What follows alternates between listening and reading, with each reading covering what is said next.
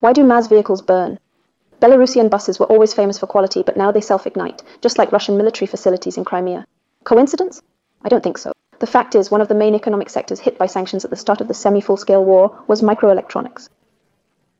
All mechanisms in the bus are powered by a single microelectronic component, which has to be replaced with a different one due to sanctions. For instance, a Chinese equivalent. As a result, these complex mechanisms spontaneously combust. This is how economist Lev Lvovsky explains the series of bus failures.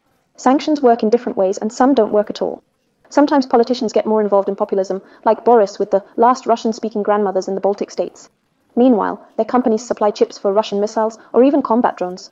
Of all the war-related sanctions, Belarus was hit hardest by potash and transit ones. The toxicity effect, which is not really a sanction, has also severely affected Belarus's IT industry.